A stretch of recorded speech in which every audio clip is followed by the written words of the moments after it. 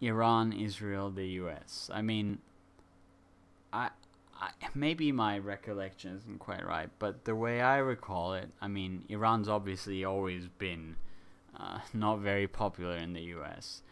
But as I recall it, I mean, there was already a bit of a kind of rumbling about Iran and what to do about them during the end of the Bush administration, and some people worrying that, oh well, Bush, what if he starts another war? But obviously, given that he'd already started the war against Afghanistan and Iraq, he didn't start that war. And really, I mean, the way I figured it was that there was no way the US was going to get involved in another such war like Afghanistan and Iraq in the next, I don't know, 10, 20 years. That was kind of my figuring. Like, I know it was optimistic, but the way I figured it was people were sick of the wars. They were very sick of the wars at the end of Bush's term.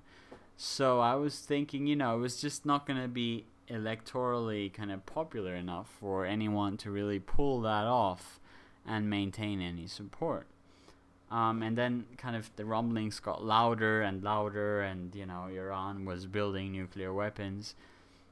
And now all of a sudden we seem to be, I mean, it's not quite at the stage where we were at with Iraq, where basically people were just counting down the days till the attack happened, but we seem to be close to that. It seems to be like a discussion of almost like, when is what gonna happen, rather than that's not gonna happen because that's crazy shit and we're not gonna do it because it's gonna kill many people and gonna be stupid. And I don't study politics. I don't study any of these things. So I guess that's why I'm the idiot that didn't, understand that this was even a possibility. But apparently it is. Apparently it's a possibility that not just a possibility, but it's not even a small possibility that Israel's going to attack Iran, and that the US is going to write Israel a blank check for an attack on Iran and then support it in some military way. Now, the thing is, in everyone's ideal vision, that's going to be a surgical airstrike. There's going to be a couple of nuclear underground evil reactors that are going to blow up, and it's going to be over, and the Iranians are never going to rebuild them, and they're going to give up on nukes, and the world will be at peace. Now, given the record of interventions over the last decade or so, I don't know, doesn't it seem like there should be a lot more concern that something might go wrong? Something might go horribly wrong. Now, as we know, Afghanistan was no challenge at all for the US military. Iraq was a very tiny challenge after effectively having been neutered during the first Gulf War. Iran is a much different proposition. They have a much more ready military, a much more resilient and resistant and unified population.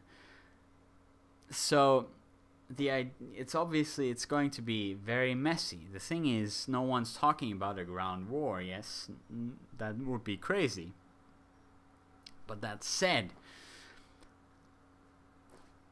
if we're going to start this stuff, what is to say it's not going to be some kind of falling dominoes? What's to say? That's the reason why people are supposedly going after Iran, is because they're a loose cannon, they're crazy, and if they have a nuke, they're going to go nuts and shoot everyone. I don't believe that's true, but if they're crazy, if you attack them, and you don't wipe them out, which obviously the attack isn't going to do, then what are they going to do if they're crazy? They're going to go nuts. Now, even if they're not crazy, they're probably going to want to respond in some very, very aggressive manner to having been attacked inside their own country, no matter what the outcome is of such an attack. And I mean, there's lots of possibilities here. I mean, what is it, the Straits of Hormuz? I mean, that's probably going to look like child's play. Are they going to do other things? I mean, terrorism increasing, them sponsoring more terrorists, I mean, that's almost a given. And if you think that Iraq sponsoring a couple of terrorists was bad, wait till Iran sponsors the terrorists and supports them with their much more potent secret intelligence network. But there could also be something that's out of even that scenario happening.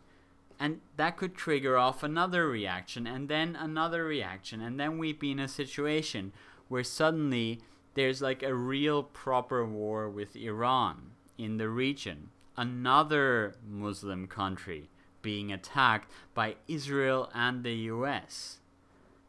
Now, I really don't see how this is not going to end up catastrophically. I mean, Russia and China are going to go nuts. You can definitely count on that. They're not going to be silent on this one. They showed that on Syria that they've basically had enough of things, and I definitely don't agree with their decision on Syria to a large extent. But they've showed that they're not going to go along with things anymore. And it's just going to rip everything apart. It's going to be such a risky thing to do to a world. And, I mean, just to throw in some other things, obviously there's enormous loss of life at risk there. But the world economy's just recovered from a ginormous implosion. And the oil is in the Middle East. What's the conflict going to do to that? If war in Iran happens in the next 5 years, I hope it never happens, and the loss of life is really, really bad, and people should keep this in mind. But it's just, there's too many factors which are too unpredictable. It's not going to go well, and it could go catastrophically for the entire world. And I don't know, it's like, it just seems like the world is going down an avenue, almost like with the first Gulf War, sorry, not the first one, the second one, the second Iraq War with Bush Jr., where like it seems just like it's getting increasingly likely until the point where maybe it gets inevitable. Yet most people that aren't extreme hawks that want to blow up the world are going, why? What's going on here? Why are we doing this? This isn't a good idea. And yet it's still going on, and the escalation still keeps happening. And I don't know. I don't know. That's the thing. I don't even know why I'm talking about it, because obviously the people that are making these decisions, they're not going to watch this video. But what seems amazing to me is that at this point, as far as I understand, pretty much everywhere in the world, people are sick of war. Yet this is still a possibility. I don't get it. How can this happen? How can we not step back from the brink? How can we keep being like, we're not the stupid ones? That's the thing. People don't want this. I don't think people in the US want this. I know people nowhere else want this. I know that for sure. How can this still even be on the agenda? How can an issue so unpopular risk destabilizing everything? Enough of this rant. I've said all that I want to say on the issue, and I don't have any great insights on it. Obviously, this is probably what you've been thinking about, what everyone's been thinking about as they watch this whole thing unfold. But it's just so frustrating to me. That's why I wanted to get it out, because it's so frustrating to see the way that all of these politics work, that all of this kind of realpolitik and all of this interweaving of the different interests and the alliances work. It's like, that's how World War One started. It's this machine of nations and their interests and their interlocking kind of mechanisms, and then it starts clicking, and then no one can shut it off.